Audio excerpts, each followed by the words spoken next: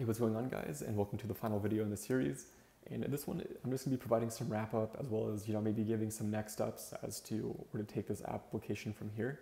I also want to thank you guys for, if you guys made it through the end of the series, thanks for sitting through this. It's my first time doing this, so if you have any feedback, I'm willing to take it. And I probably have a lot to learn in my tutorial skills, but yeah, I'm grateful for those of y'all that have made it through or have made it through any point or just watching at this point. Thank you sincerely. But yeah, so one thing I kind of want to go over is just some stuff that I have on the first version of this that I made by myself before creating the series, and that was providing support for multiple colors. So one reason why I only chose to use 4 colors throughout the entire application is because it makes it really simple and easy to go through and change these colors. So I'm not sure how much y'all like the whole red color scheme right here, but it does kind of just show the potential that adding additional colors can provide.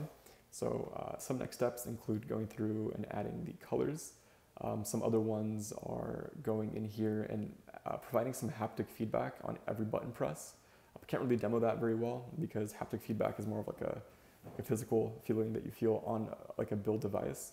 So if you are able to build this application onto your device, I would maybe play around with this and just kind of see how it feels, and then just work around between the different settings of impact. So haptic feedback heavy impact will provide a more like hard-hitting vibration on your phone. And yeah, so that's another thing you can do. If you want to work with me on this project, I'll have the final GitHub repository linked down below.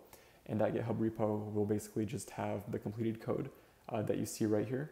So if you want to work with me on that, go ahead, feel free to go that way. Check it out if there's anything that you have input on, if there's anything that I could have done better, or if you just kind of want to work with me on it. That's totally an option. Just pull a request on it, and we can just kind of maybe work together on the application, which would be kind of like a cool experience. But yeah, I just want to thank you guys for making it through this, and I'll see you guys later. Peace.